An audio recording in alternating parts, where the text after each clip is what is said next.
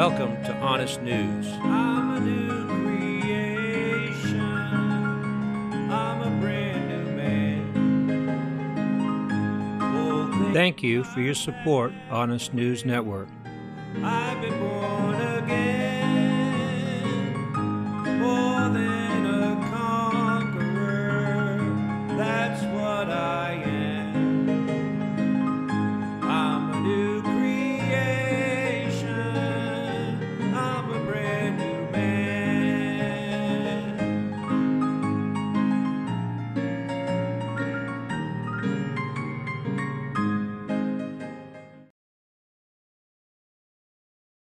Well, as things are getting more clear and more clear and more clear for those that are purifying themselves, making themselves white, making themselves ready.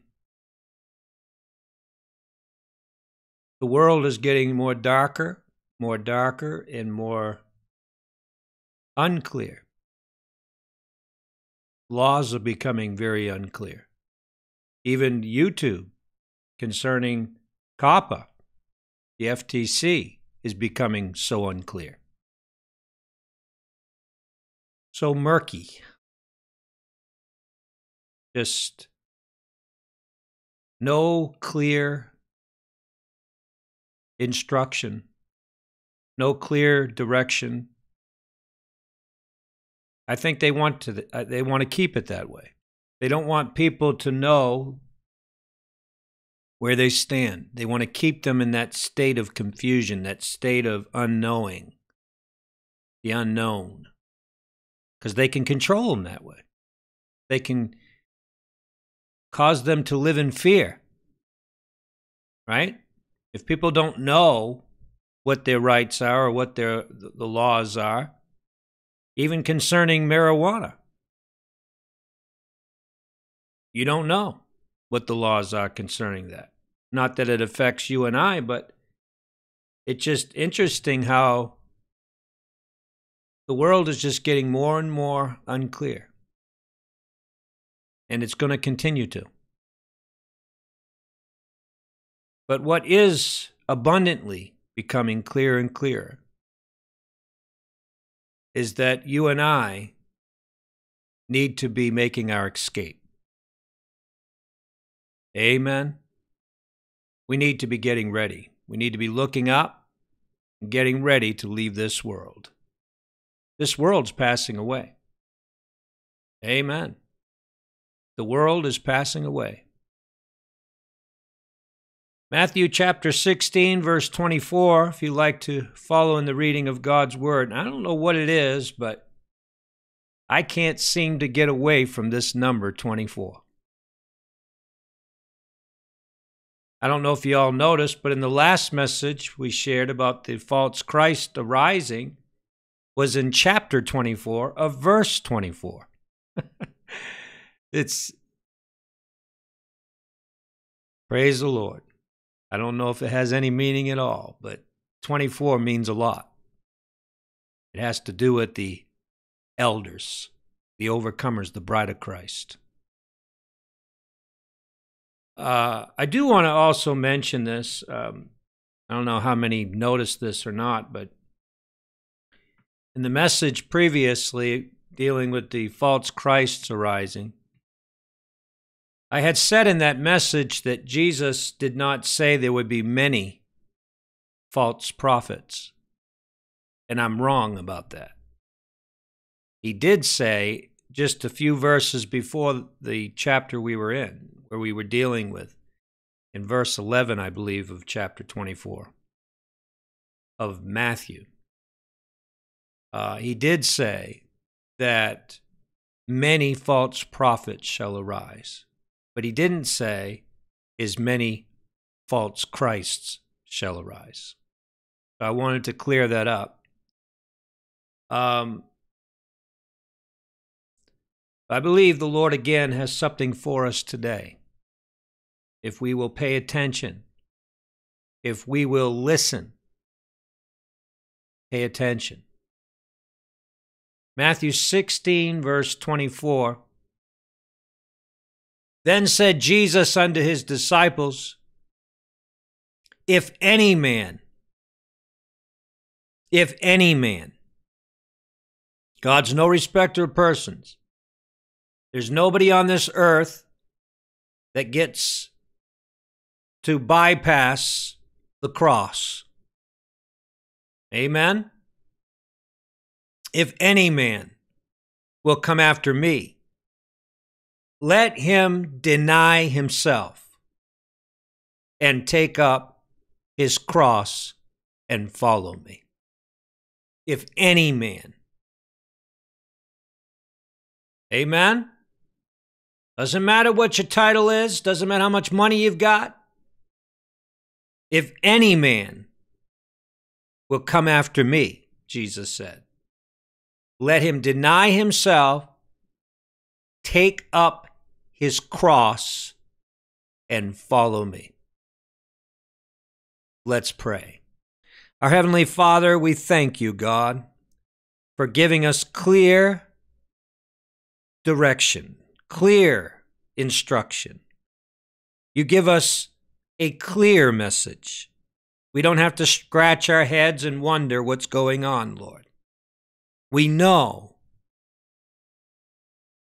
your word clearly lets us know where we are and what we should be doing. We ask that you bless and anoint this message as we minister your word, Lord. In the name of Jesus we pray. Amen. Any man will come after me, let him deny himself. Why did Jesus say it that way? Let him deny himself. Because you don't have to. It's your choice. Amen?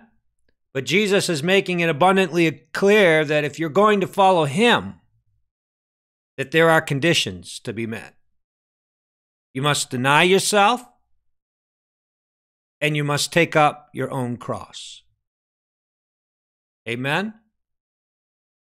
He goes on to say, for whosoever will save his life shall lose it, and whosoever will lose his life for my sake shall find it.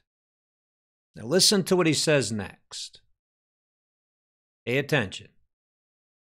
For what is a man profited if he shall gain the whole world and lose his own soul?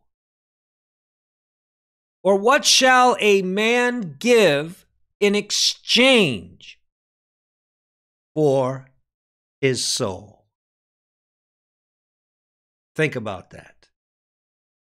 What shall a man give in exchange for his soul? Jesus is asking two questions, but the second question is to clarify the first question, to confirm the first question, to make it even more clear.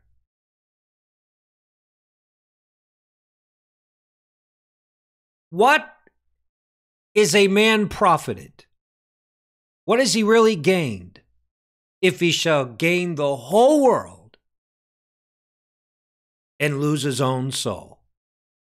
What Jesus is saying is, in order for you to lose your soul, listen. Well, I should say, in order for you to gain the world, you would have to lose your soul. That's what Jesus is saying. A person that has the goal of gaining the world, the whole world, would have to lose their soul to do it. Remember what Satan offered Jesus? I'll give you the kingdoms of the world. All you got to do is bow down to me. Right? So that's why Jesus says this in two different ways.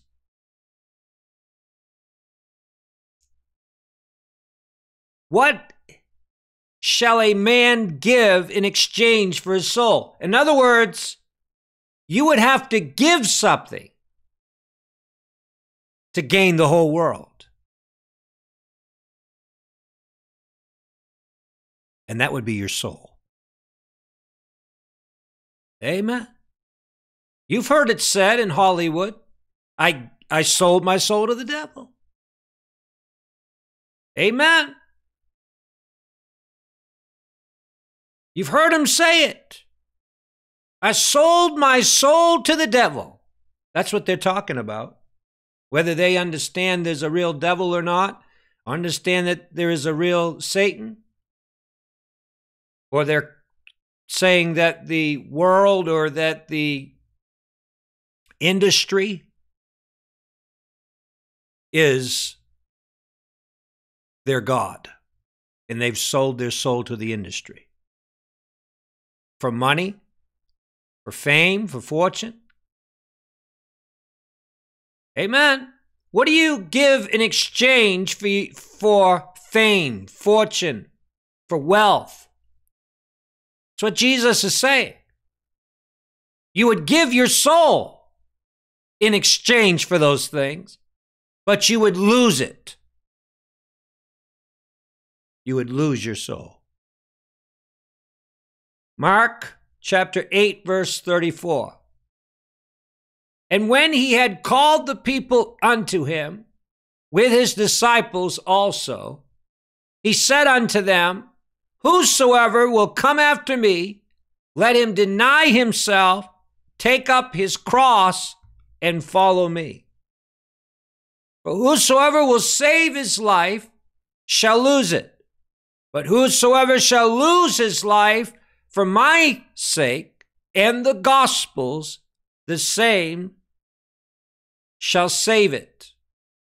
For what shall it profit a man if he shall gain the whole world and lose his own soul?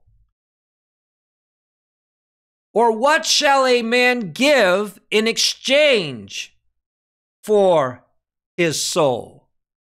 Now, let's look and see what Mark recorded that Matthew didn't. Whosoever therefore shall be ashamed of me and my words in this adulterous and sinful generation, of him also shall the Son of Man be ashamed, when he cometh in the glory of his Father with the holy angels. Jesus is reminding them, when he comes in his glory, in his power, when he comes in the glory of his Father with the holy angels,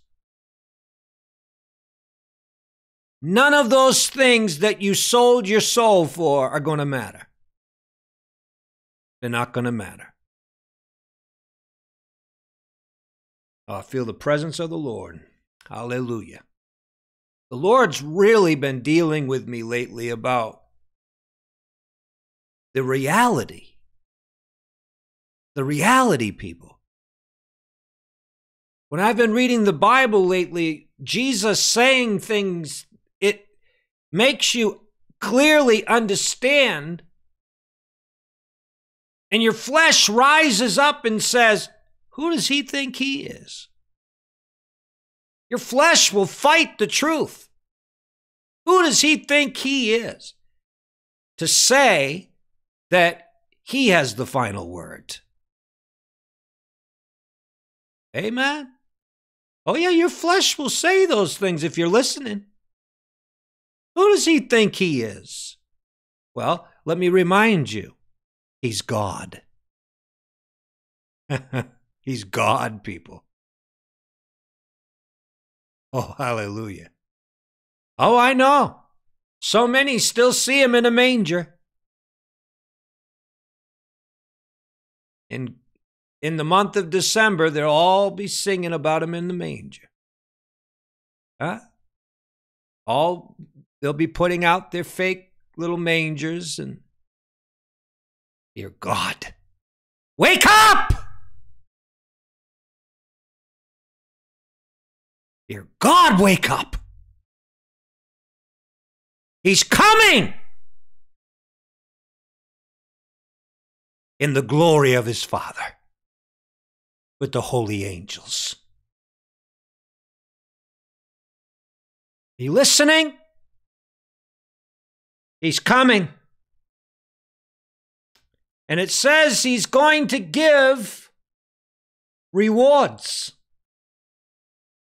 Listen to what it says. For the Son of Man shall come in the glory of his Father with his angels, and then he shall reward every man according to his works. This is the very thing I was reading when my flesh said, who does he think he is? Let me read it to you again. Maybe your flesh will say it. For the Son of Man shall come in the glory of his Father with his angels. And then he shall reward every man according to his works. You might say, what right does he have to give me a reward based on my works? See, a lot of folks don't know who he is. They still see him either in a manger or they still see him on the cross, like the Catholic Church still sees him on the cross. But they certainly don't see him sitting at the Father's right hand. Amen? They certainly don't see him sitting on the right hand of power. Amen? They certainly don't see him coming in power and great glory with the saints in his wrath.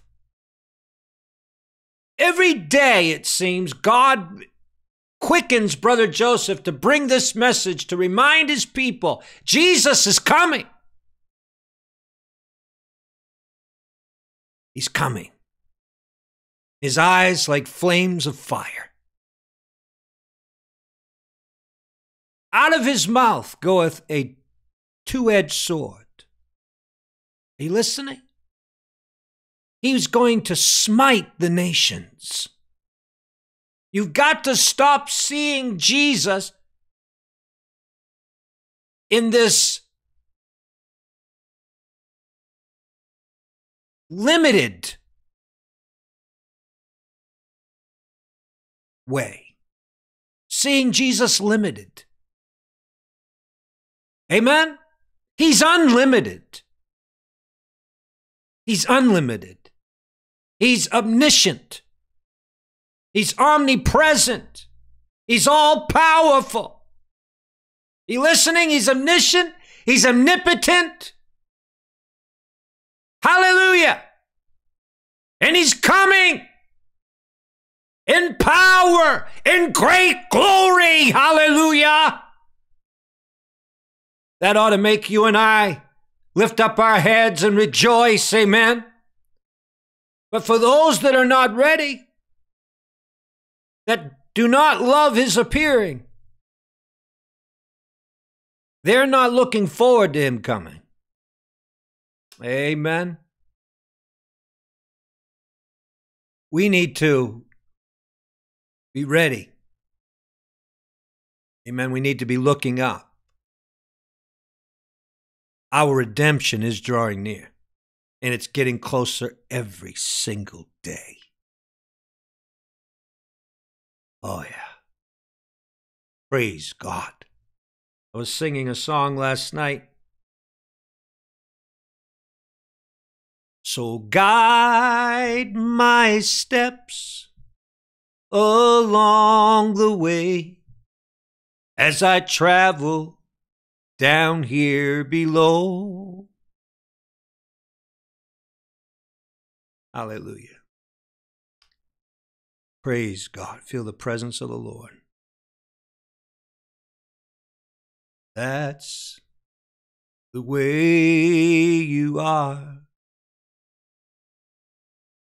So guide my steps along the way as I travel down here below. And when I come to the end of my days, Lord, take me home. Lord, take me home. Guide my steps along the way as I travel down here below. When I come to the end of my days, Lord, take me home. Oh, Lord, take me home. Praise God. I'm nearer home than I was yesterday. I'm near to my God, long life's pilgrim way.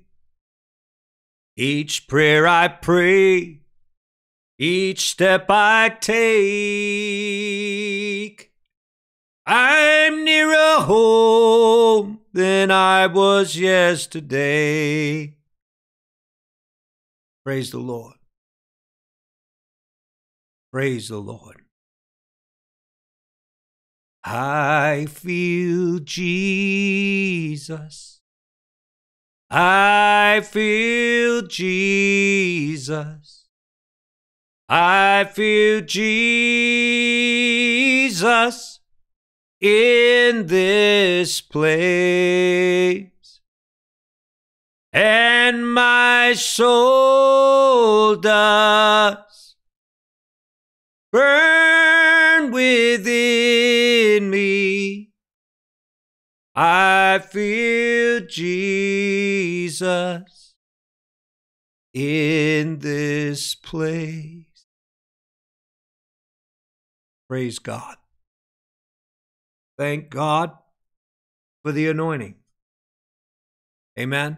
Thank God for the real anointing, the true anointing, the anointing that destroys the yoke. Praise the Lord. Where the oppressed can be freed. Amen. If you're oppressed, if you're depressed, the anointing can destroy that oppression on you. Amen. There's a power greater than the power of the devil. I know the devil wants to convince you that there's not a power greater than his power. Amen.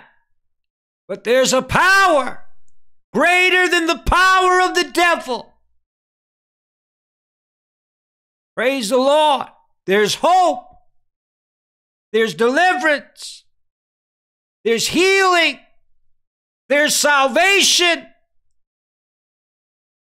There's hope for the hopeless. I know the devil wants people to think he's got them. They're prisoners, and there's nobody that can break them free from the power of the devil. But there's a power greater than the power of the devil, brothers and sisters.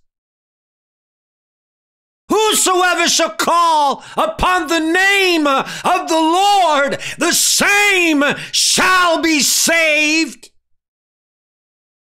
There's a power greater than the power of the devil. Oh, yes. Praise the living God. Jesus came that we might have life and have it more abundantly. He came to set the captives free. He went about doing good, healing all that was sick and oppressed of the devil. This same Jesus is returning. This same Jesus is returning. Blessed be his name, people. Don't forget Jesus.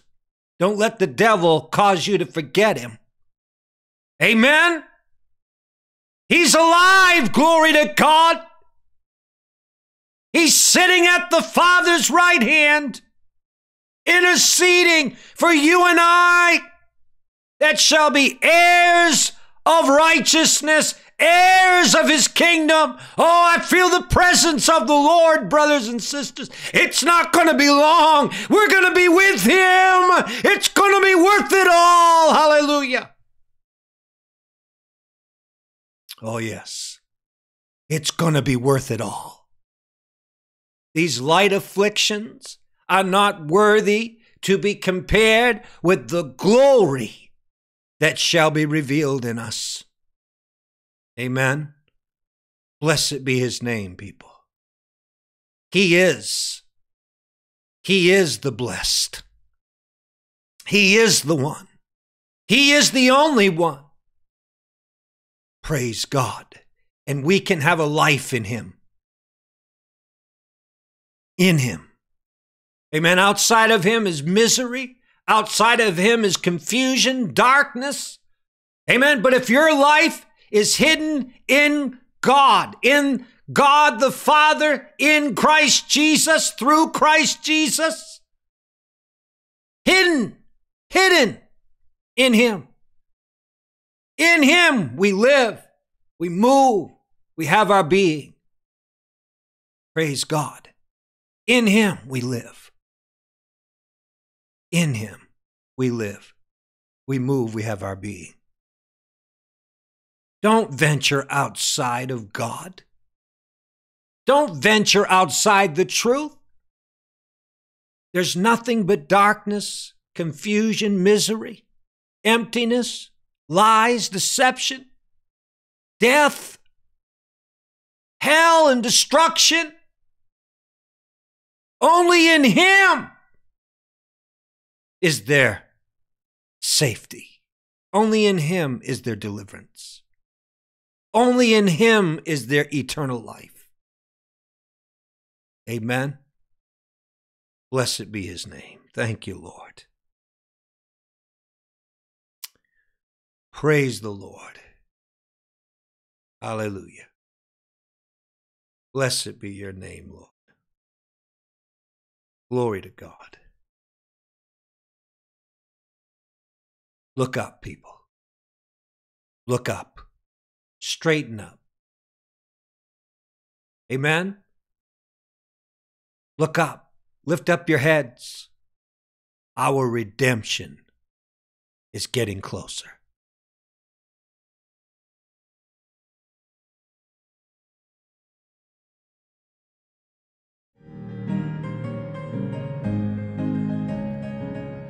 We've got the power in the name of Jesus. We've got Thank you for your support of Honest News Network. in the name of the Lord. Though Satan rages, we cannot be defeated. We've got the power